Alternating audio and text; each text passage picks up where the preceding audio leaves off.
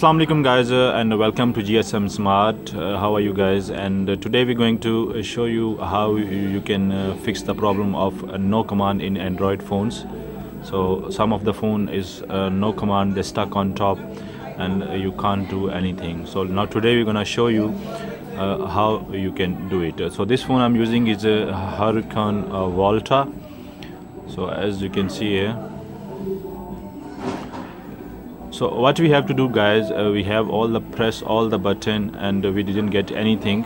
So what you have to do, you have to press the power button and the volume up button at the same time, and then it will appear the command options.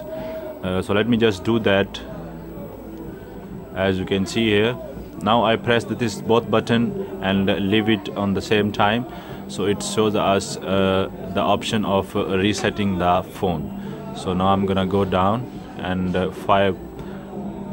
wipe factory reset with the power button and go down with the volume up and down button. You can move your selection, and now you can press the power button and delete all user data, and you can reset your phone like that.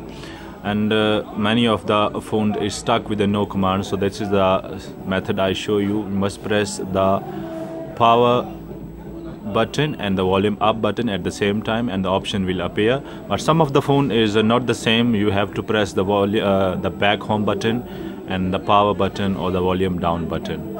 So you can just check which phone is using which method. So I hope you learned something today new.